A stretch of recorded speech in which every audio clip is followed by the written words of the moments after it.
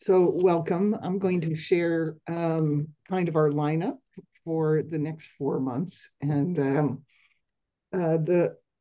and then we'll hand it over to Daniel, who will be stimulating us in our perception of the world and our response to it.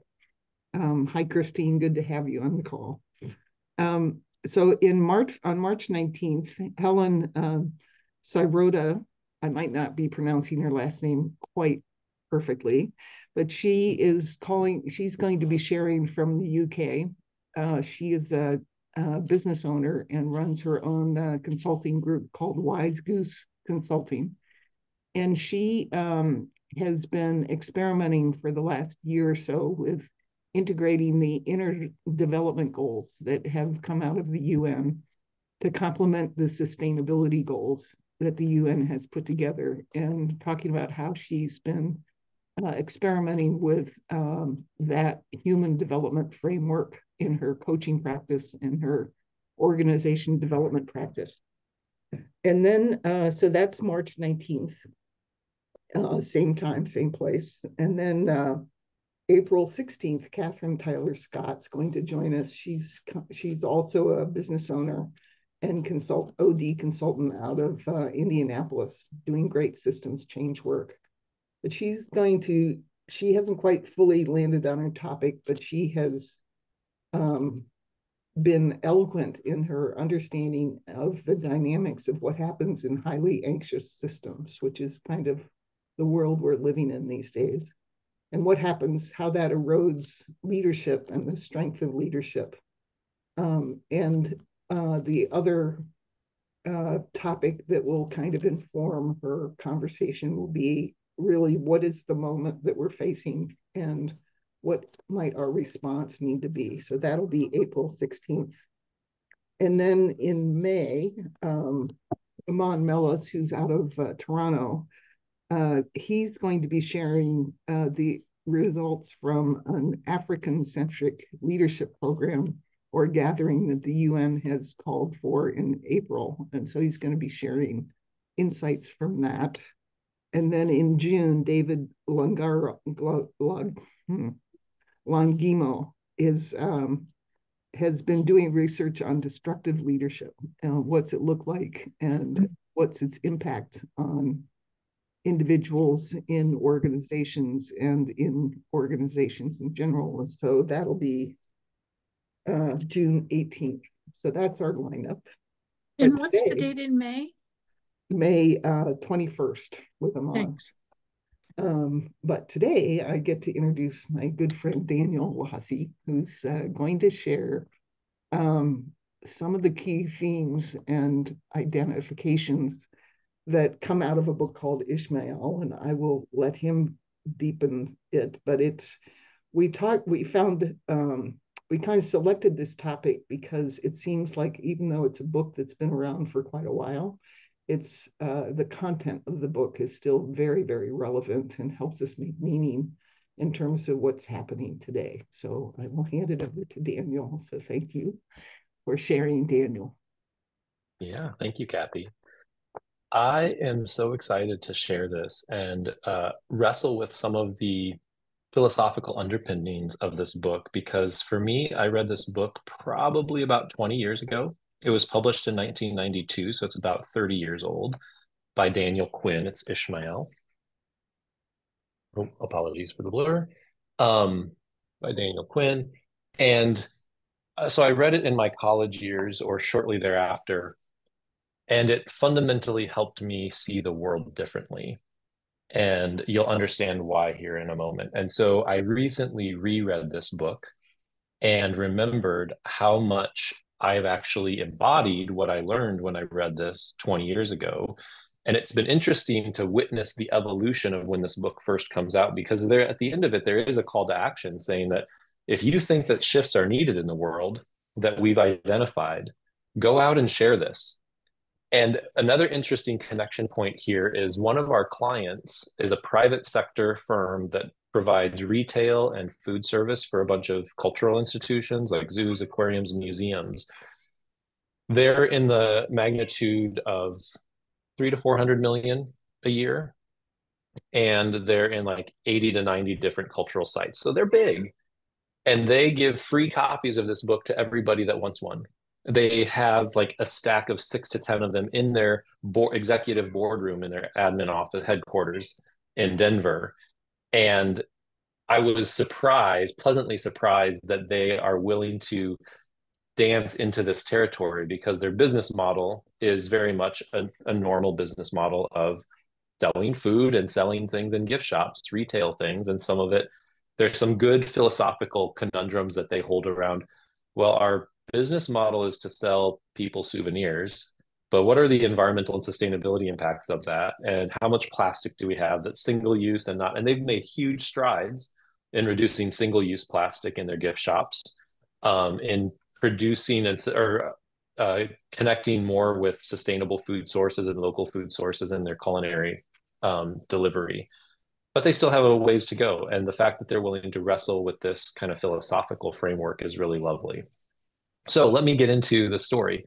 It's this really fun Socratic method where the teacher is a gorilla named Ishmael who communicates telepathically to the main character, who basically responds to an ad in the paper that says, teacher seeking student who wants to change the world. And the guy is reading and he's like, I don't know, this seems ridiculous. This is just, is this really going to help? But he was seeking for something more meaningful in his life. So there's this really fun dynamic between a gorilla that you're surprised is there and then actually is a teacher. And the gorilla's story is one of captivity, as it was captured from the wild and grew up in captivity. But then a generous person purchased him, fed him, gave him more freedom, and taught him how to think in English and communicate. So that's just a fun little trope that they use within the book to convey these deeper messages. But fundamentally, Ishmael teaches us that there are two cultural myths that we hold as humans. One is that of the takers, who are, quote, civilized, and the leavers, who are, quote, primitive. Keeping in mind this was written in the early 90s, so there's been a lot of evolution in language, and this is, he always uses man instead of humankind. And this idea that most humans today, even in the early 90s, are takers. And the takers have this 4 fundamental belief systems that lead to how they show up in the world. And so I want to start by asking you to lean into the Socratic method a little bit. If one of you would give me the elevator pitch of the creation story, what is creation?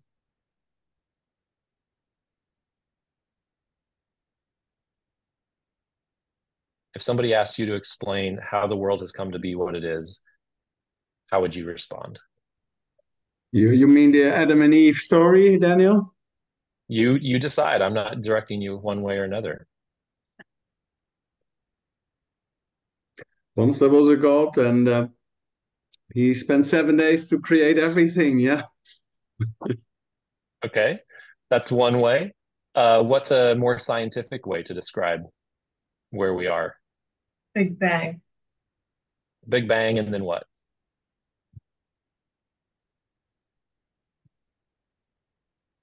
Organisms grow. Evolution.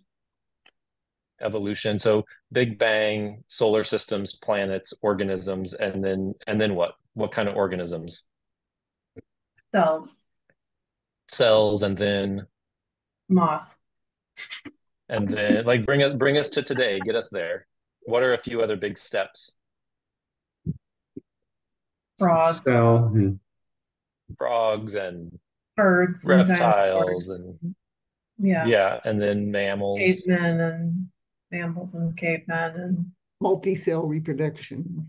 monkeys and reproduction, plants and things. And Fire, and how do we get wheels, to fire? There we go. Planes, trains, and automobiles. There you go. And then we have today. And then Chat GPT. We're all caught up. Chat GPT. There you go. All right. Technology, machines.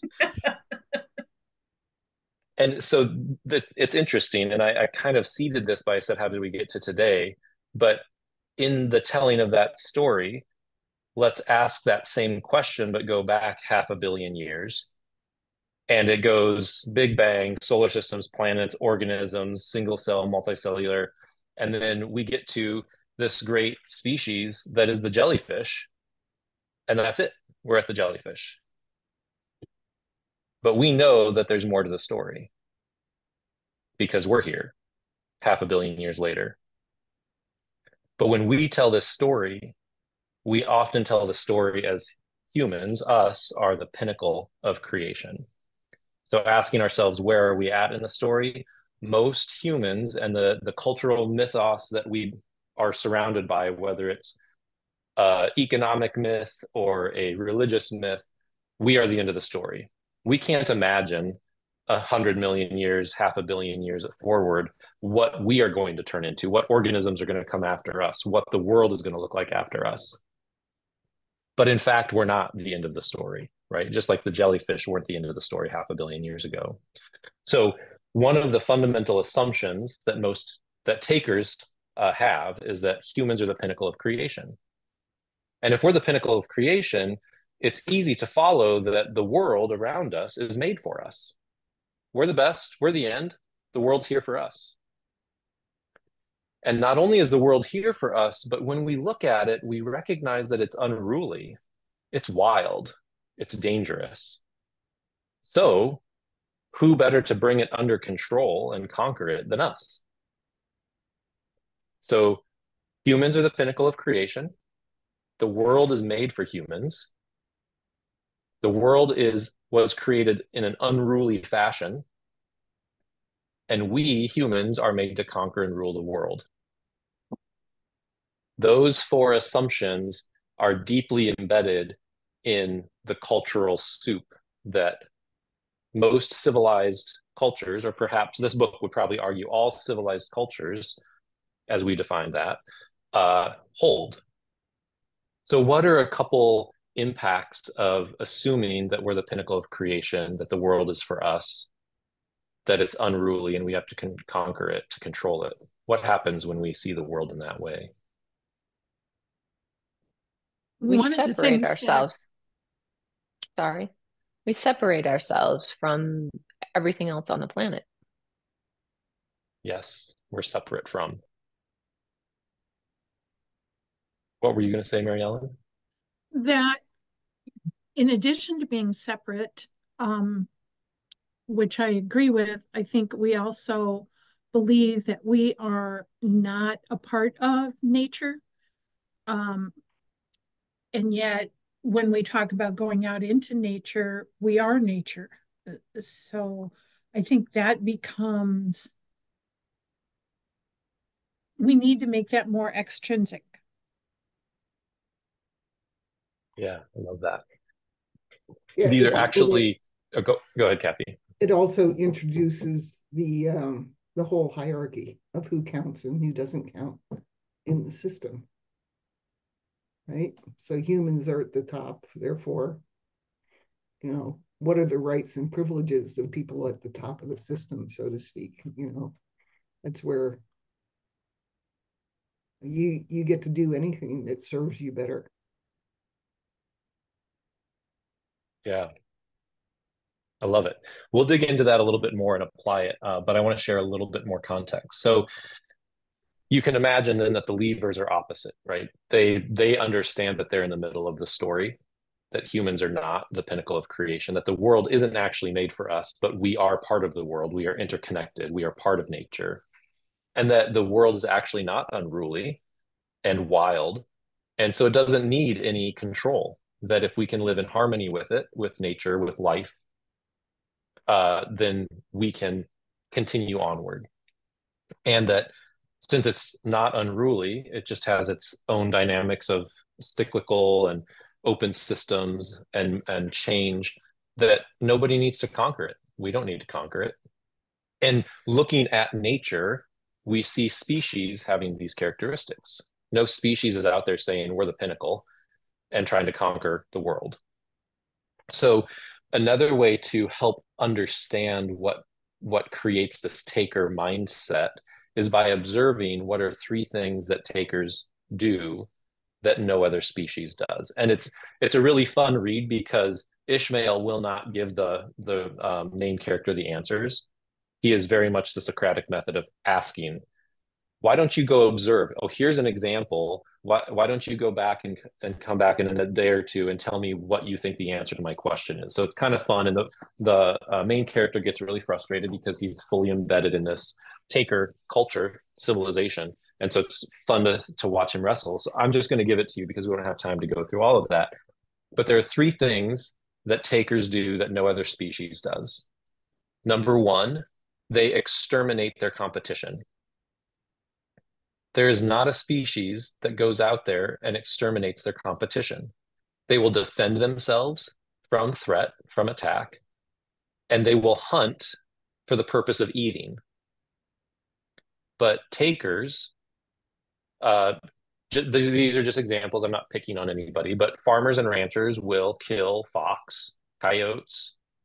Farmers will kill birds that are coming to take their crops, or the carnivores coming to take their herds of animals, because that's their property. That is their thing that they've cultivated and created control around. And they're not going to eat the food. They're not going to eat the competition. They just kill them because it's threatening their food source. And it's fascinating because he points out how so much of this is around food. So not only will takers destroy their competition, they will also, number two, systematically destroy their competitors' food to make room for their own. We've wiped out prairies so that we can plant monoculture. We've wiped out forests so that we can graze cattle. So going from polyculture and complex systems to monoculture and simple systems. In nature, there is no species that just systematically destroys a competitor's food source just to make room for their own. They take what they need and they leave the rest alone. Now, as populations grow in a species, they are consuming more of the food that they want, but they are not systematically going and capturing land away from another species and transforming it to their own food source only. And then the third thing that takers do that no other species does is they deny competitors access to food. Now, they will protect food that they're eating, right? The lion who's eating the carcass is going to run off anybody who's trying to come and get it from it. But it's not going to prevent other animals from going and getting a different gazelle, or the savanna ecosystem where the gazelle was roaming. Whereas takers will literally build walls, put fences around their gardens to keep competitors out. As humans, I can't go onto somebody else's personal property and take that food. It literally is somebody else's. I would get arrested. And systematically, if you think of civilization over time, just a second, Mary Ellen, the takers have taken over the leavers' land. Think of indigenous people. We've taken their land and we deny them access to what used to be their food sources by privatization. Yeah, Mary Ellen, you got a question? Yeah, you provoked me into realizing that another thing that the takers do, which no other species does that I can think of, is we kill for sport. I don't even think I would call them competitors. We just shoot, fish, do whatever's necessary and what we think is necessary, and leave the leavings. So we decimate whole populations with no other remorse or consideration. And we have done so into extinction. And yeah, we have exterminated not just competitors, but for the sake of sport. Yep. And if you look at the wars and conflicts that are going on, you see the same thinking pattern. Mm-hmm. Mm-hmm. So those are kind of some fundamental underpinnings of the taker culture that we are all a part of. And the lever culture, the kind of the arc of the story then at the very end is the levers are the ones living in harmony. They have a better cultural story and understanding of reality that is in line with life, living systems. We talk about that a lot on these regenerative calls. And so how can we live more like levers? I'm going to touch on just one thing that I found fascinating because Frank, you mentioned the creation story, right, from Christian tradition, Christian and Jewish tradition, and Islamic tradition too, of Adam and Eve. And Daniel Quinn posits that that creation story was actually not written by takers trying to explain their fall and their relationship with God and original sin, but that it was written by levers who were watching the takers in the agricultural revolution systematically destroying their competition, keeping competitors away from their food, and denying competitors access to food, denying them. And in the fall, it's the Adam and Eve, when they eat from the tree of good and evil, of knowledge, they then know who should live and who should die, or they think they do, right? And they are banished out of the Garden of Paradise, where everything is provided, to toil in the fields and labor. So why is it that the story talks about laboring and basically agriculture as the fall and the punishment if it was written by the takers? So he thinks that it's possible that Levers actually wrote that story to describe that the agricultural revolution and tilling of the soil and keeping of animal husbandry was the fall that separated us from nature, from God. And then there's another piece in there with Cain and Abel where, and I didn't write this down and I don't remember that story directly, but the one who is murdered is the nomadic one, not the farmer. And so wondering too, if that story was written as a way for the levers, the nomadic, those living more in harmony with nature, trying to explain what they saw happening. And when those oral traditions eventually got written down, they got adopted by the takers and created some of these religious myths that live forward today. So it's interesting to see that piece being brought into, and so much of at least Western culture is based in one of those Christian, Jewish, or Islamic traditions, the Abrahamic traditions. I'm seeing some chats. Our focus on power and control is actually about the assumptions behind the behavior. Yeah, interesting wonderings. So, and the last thing I'll share is a quote that comes a little bit in the toward the end of the book, because talking about this idea of the gods having wisdom and that the takers have tried to have that wisdom. The quote is, "Man can never have the wisdom the gods use to rule the world. And if he tries to preempt that wisdom, the result won't be enlightenment, it will be death." When we think that we can control this unruly world that was created for us and we're the pinnacle of, the only result will be death. It's only when we humble ourselves and recognize we're part of the system, shift from separate to interconnected, shift from the end of the story to we're still in the middle of the story, it's still unfolding and will. That's when we can live and create life. And it reminds me of the biomimicry. The fundamental assumption of biomimicry is that nature creates conditions conducive to life. We've talked about that. Some of you have heard that on a previous call, that when you look to nature, the genetic code has a strong desire to continue through reproduction. And not just that, but you don't see species soiling their nests. It's not natural for them to destroy the environment that sustains them. Nature creates conditions conducive to life so that their DNA, their genes, their continuation can happen. So I'm going to pause there, ask for clarifying questions. If there's, Chris, you said you've read the book recently. If there's anything that you want to add, or if there are questions from others to clarify, and then Steph is going to facilitate a couple questions, provocative questions that we can discuss as a group.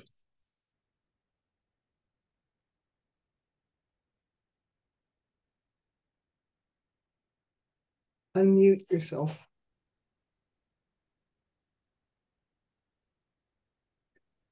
Well, one of the things that I'm excited to discuss with my students on Friday. We have our final book discussion, and seniors are take turns facilitating it. So the students have agency in that. And we're going to be talking about kind of the narrative around this myth and why is it structured in this way where Ishmael isn't just giving it to the narrator. It really requires the narrator to be active and engaged and thinking and participating. And so I'm thinking a lot about, and that's part of why I've structured the seniors to guide the discussion. So it's not just me giving it to them, but they have to be active and engaged. And this is what's required to live in a different way. We have to be active and engaged in finding. I got a phone ringing. I'm so sorry. Finding different ways, and I'm wondering if there are immediate parallels to or just guidance to it was one of the tensions. He's like, Ishmael asked the narrator, like, do you think the takers are interested in this? Do you think they're open to change? Do you think that's kind of like, well, no. So it's like, how do we inspire that kind of engagement that's required? Because it's painful sometimes as you're reading it. You're like, come on, give me the answer, man. Like, seems like you're holding this really important information. Why won't you just give it to me? But it requires this wrestling and agency that in a culture of immediate satisfaction is not readily accessed or practiced. So I'm curious if folks have thoughts about how we create a culture where we move toward that kind of engagement, even if it's not comfortable.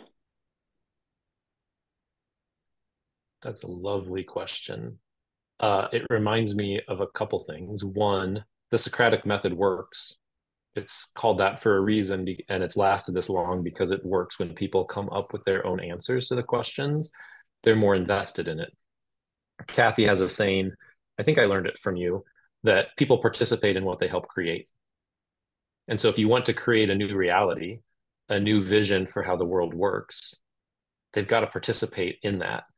If they're just told, go live like levers, stop believing all these things that are just fundamental assumptions of your culture, it goes one in one ear and out the other. There's a lot of brain science too around that, right?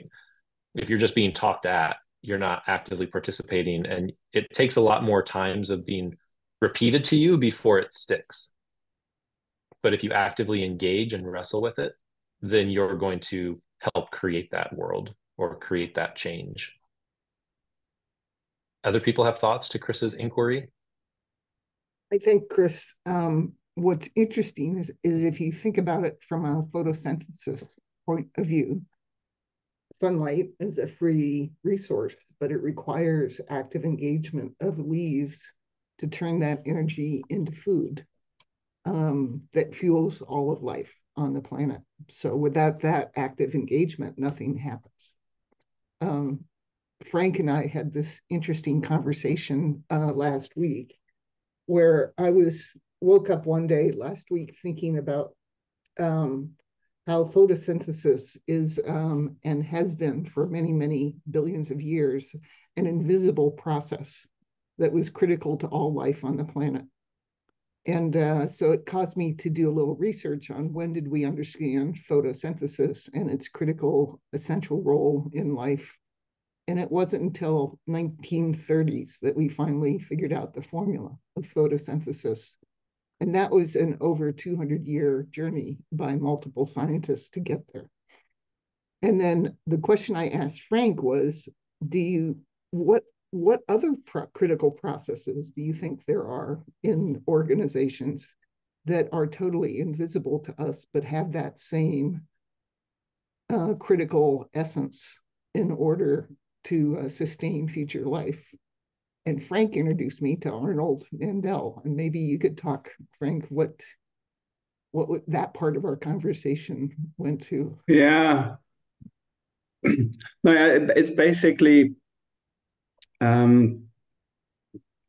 it is actually called life, yeah, something we don't understand anyway. So, but there is life that is wanting to express ourselves from this Big Bang to now, and and Arnold Mindell calls that process psychology of process work.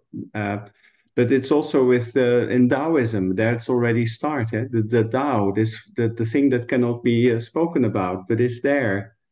And I'm making the link with the let's say the levers. I assume they have a much better sense or can better feel or they have better intuition. They are more connected with nature. And I think that's maybe what we have lost in all our rational revolutions. And the thing that struck me about Arnold Mandell's quote is his quote is follow the process.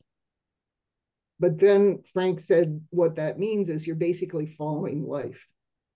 So recently I've seen some change theories and things like this that are looking at how do we embed change work under life-giving principles as opposed to control or change from my perspective onto you. And so it made me kind of be thinking about what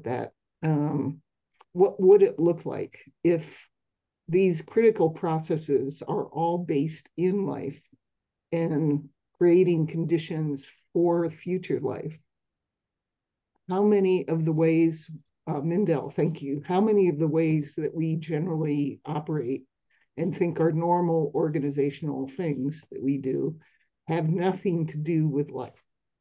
You know, traditional agriculture starts from the assumption that the soil is sterile, it's inert, there's nothing there. So we need to put fertilizer to grow anything. And then that attracts pests. And so then we throw more chemical pesticides on it to diminish that life. And so all of it is life destroying as opposed to life giving. So this is a very fun conversation, Daniel. Thank you. Of course. One thing that was shared around the levers, and this I was listening to a podcast between the connection of biomimicry and traditional ecological knowledge. Are you familiar with that term, TEK? It is a Western term to try to explain the science of indigenous people, that they have traditional ecological knowledge that has literally been passed down for thousands of years.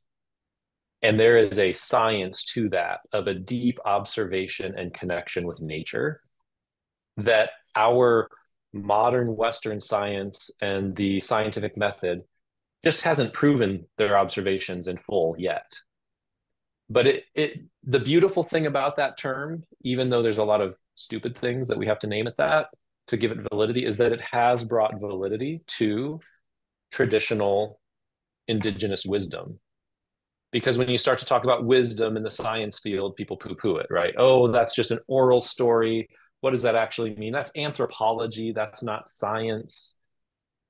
And so when I was reading Ishmael, the concept of how the levers live are found in this traditional ecological knowledge. And it still exists, but it's much smaller pockets of people who are living in this way.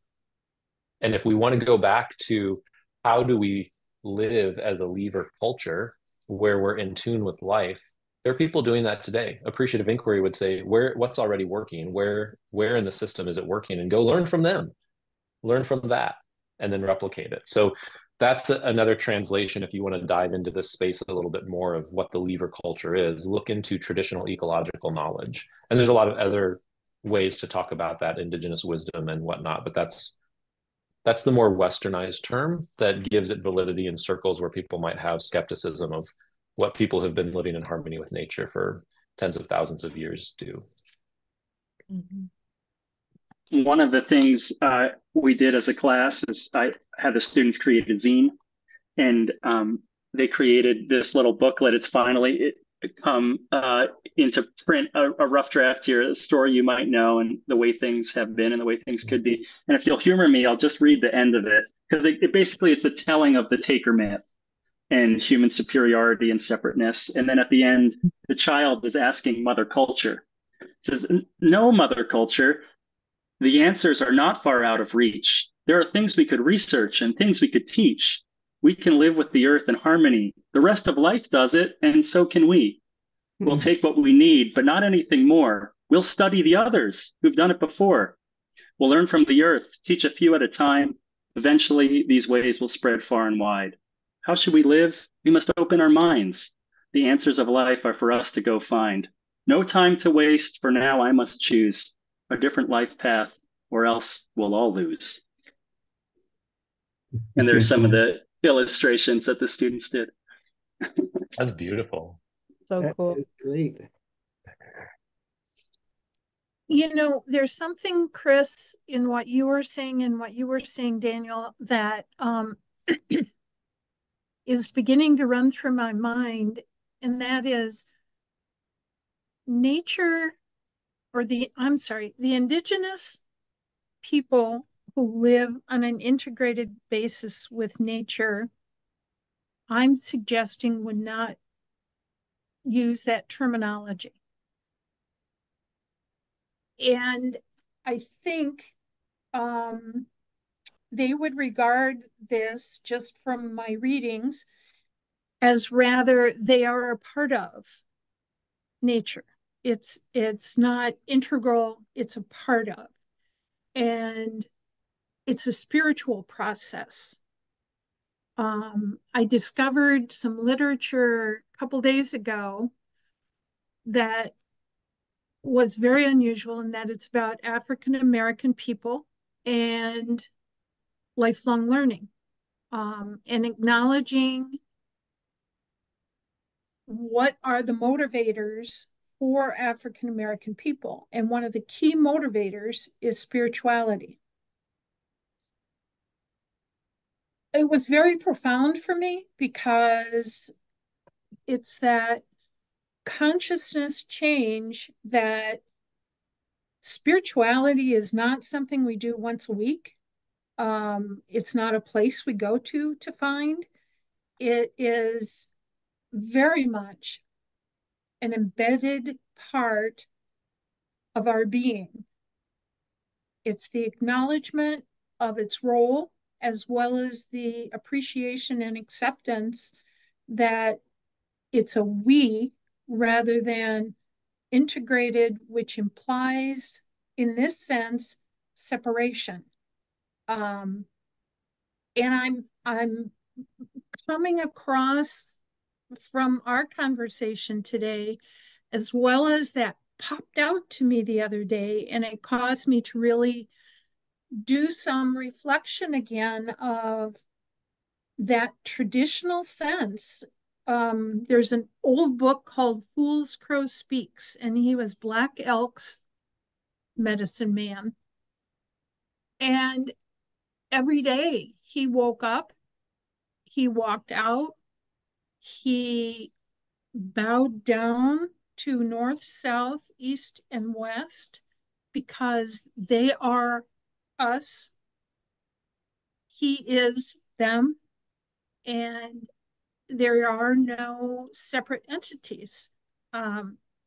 This was something that shaped his thought process on a daily basis.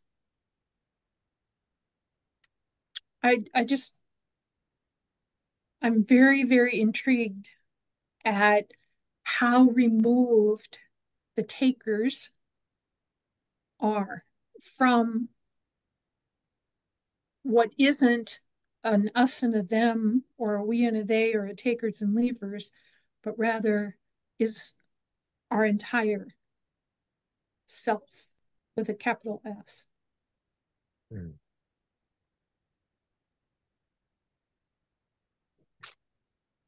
That's fascinating.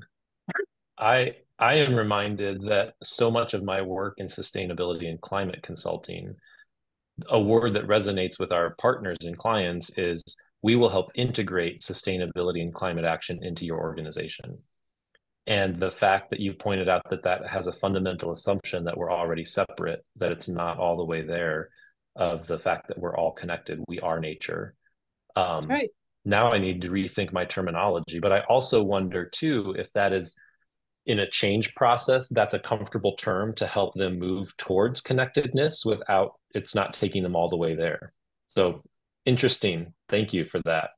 But it's also interdependency as well as interconnectedness. And we talk about interdependency a lot here, but it's large. I believe very strongly that I can't function without, and we're seeing the repercussions of not functioning interdependently in our world. We can't function without trees, without each other, without animals. We need, I don't remember the article that I've read, and how we used to think animals could not go to the river and drink because they were ecologically harming, polluting the river with their dung and their hooves. And we're now learning that that's an essential part of animal husbandry, that churning up of the earth with their hooves is actually replenishing and continuing to aerate the soil. We didn't design that. We didn't intend that, but we are dependent on it.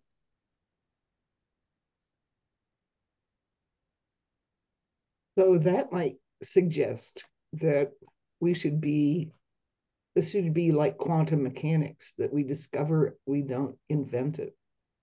Mm-hmm. So I think that's true, rediscovering interdependence. We're I don't know what the language is, but that's really interesting. Christine. We're dependent to a point if we understand what the concept of enough is, right? Like the indigenous cultures understood the idea of enough. And we Europeans come in and have a class system where there's a bell curve of have and have nots, with people who never have enough and those who have too much. And then this monocropping and, the too much, the more, and excess is introduced, and we're out of balance. So what do you think is at the root of excess? Is it spiritual? Is it something else? We definitely, if we're gonna, we come with this other culture where we have a spiritual balance, a different balance, right? Where the sort of repression of puritanical repression, and we're not balanced. We're horrible. It doesn't really do much for a sense of well-being and oneness and integrative, health, in the way that the indigenous community was sort of, I don't think we were set up to succeed, in a sense of wholeness and well-being. We came in to tackle from the start. We came One of the Go ahead. Thanks, Christine. One of the things that comes up for me in response to your question, Kathleen, is it's like a matter of enculturation. And I don't know if any of you have read Monoculture by F.S. Michaels, but they talk about the monomyth of the story of the market and economy as central to our time right now. And the premise of that economic story is always more. That's the point of life. And so there is no enough. It's limitless growth. There's no boundary on it. Yeah. And that cancer idea, and that limitless growth, by the way, is perpetuated by an invisible hand. I mean, the fact that there's invisible labor making that wheel fly is already flawed. You know, that it's a flawed formula from the start. And so we're coming in with kind of a flawed spirit and a flawed math and a one-up perspective, you know, coming in. So, Christine, the counter to that, which I think we forget often, is the so-called lesser developed countries and cultures. I'm picking on India and Madagascar because it reminds me that if someone visits someone you encounter on a street or whatever way you interact with another individual, in the traditions in those countries, is that person is God. Everything is shared with them. Food, house, love. It's completely open, accessible, and available. It is who they are and who we all are. And there is no separation. Yeah.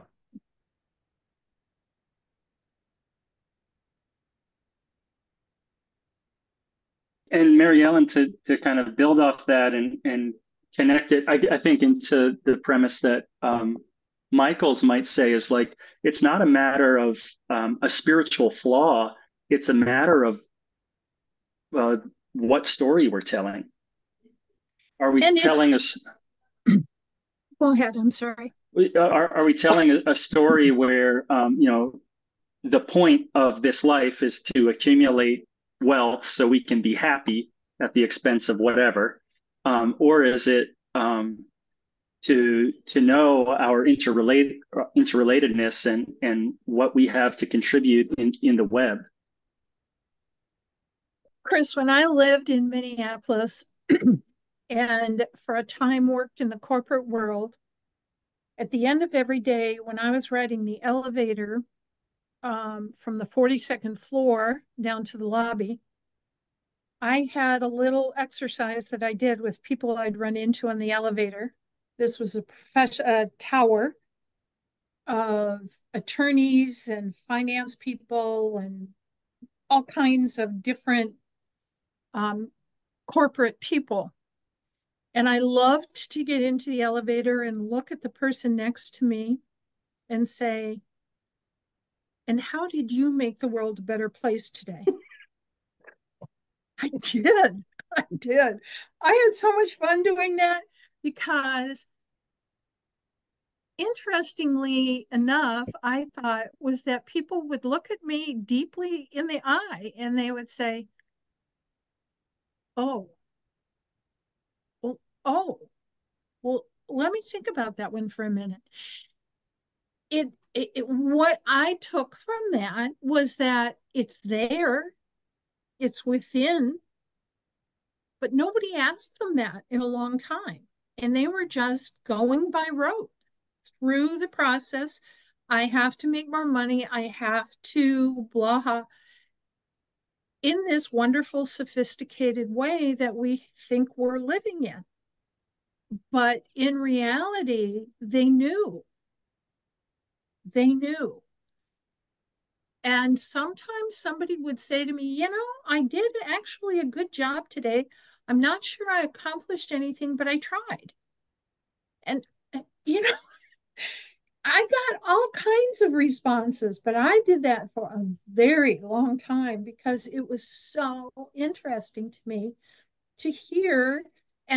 But it was also using my other senses too, to see how their eyes changed or their expression or where they looked or whatever, because I think inherently it's all still here.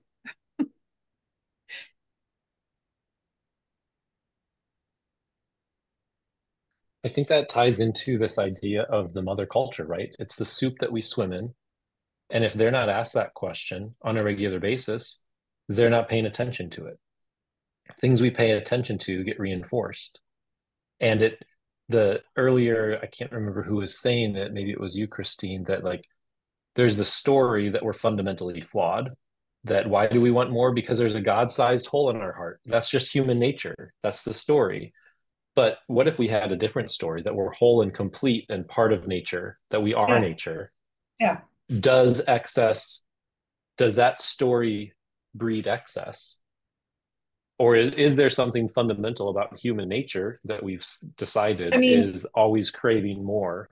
You could just look at the photos of the West when the whites come in and kill all the buffalo and those mountains of skulls, and the culture that let that happen, that did that, right, and let that happen. Like the Indians never did that. It wouldn't have even occurred to them to kill more than they needed in that kind of way, right?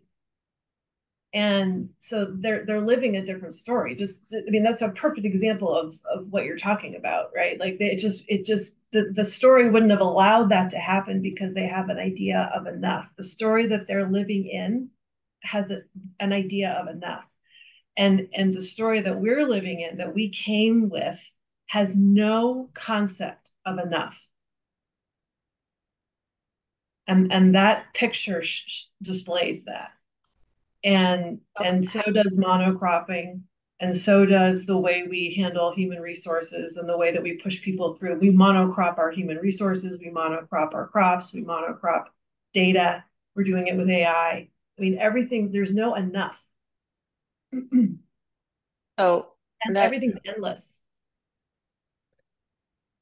So that causes me to ask myself the question, how do we change the story and start talking about what we want and focusing on that? There's a Native American story about the wolf you feed gets stronger. So you can go to my website, and I wrote a blog on it, and it has the story embedded in the blog, but it's what if we just did what Mary Ellen played with, where we started challenging the assumptions underneath the story, or we started telling an alternative story in complement to the story that we think is happening in our course or our classroom or our team or organization. What would happen if we just started there? I think there are starting stories. Steph, that's what I'm thinking, is the Native American tribes, those that have a great deal of wealth, like the Mdewakanton Sioux in Minnesota, are buying up land around the United States very quietly. Thousands and thousands of acres. And then they just hold it. Nothing gets built, nothing gets developed. It's there. And it's back to its original intent in their perception. And I look now at the culture in the Southeast, which is acknowledging and trying to share on an ever deeper basis the culture of the Gullah people and the culture of the Native Americans here. That is not something that has been done in the southeastern part of the United States. And I would venture very carefully to guess that that's by intent.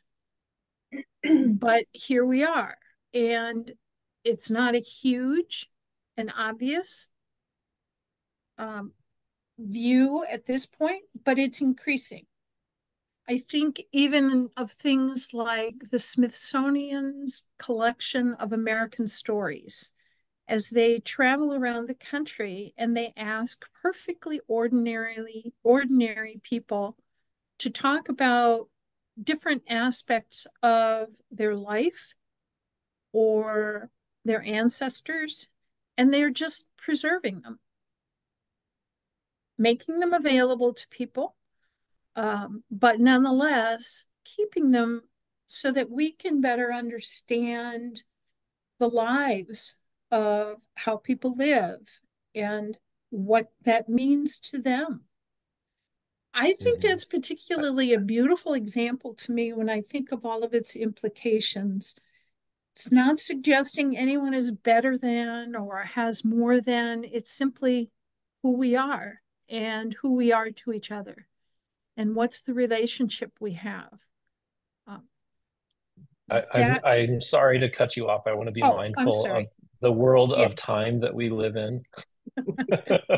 This has been a delightful journey into assumptions that underpin the life that we're swimming in and different ways of thinking and challenging those and remembering and rediscovering that the answers are around us, that we can live and create this story, and we need to name it. The story that we tell is what, or the Kathy wrote, when we change our story, we change our lives, right? And this last hour has been a part of that, remembering, rediscovering, and changing our lives and how we're going to show up in the world and the words we're going to use and the stories we're going to tell. So thank you for letting Ishmael be a jumping off point to this bigger conversation. And I love, Chris, that you have a class that's reading this book and that you were able to even dive in a deeper way because you're in the middle of it yourself. So it's 2 p.m. Central Time, lots of other different times depending where you are in the world, in European time zones or US. I don't think we have any other continents represented today. Sometimes we have Australia. And as Kathy said, our next one is going to be March 16th with Helen Sirodi, talking about the integration of inner development goals and how they complement the UN's sustainability goals and the work that she's been experimenting with in her Wise Goose consulting practice. So same time, 1 p.m. Central, same Zoom link. If you're on the email list, you'll get a reminder of that. But thank you all for enriching my life today and helping me shift the cultural story. Yeah, wonderful. Thank you. All right. Be well. Lovely. Thank you. Thank you.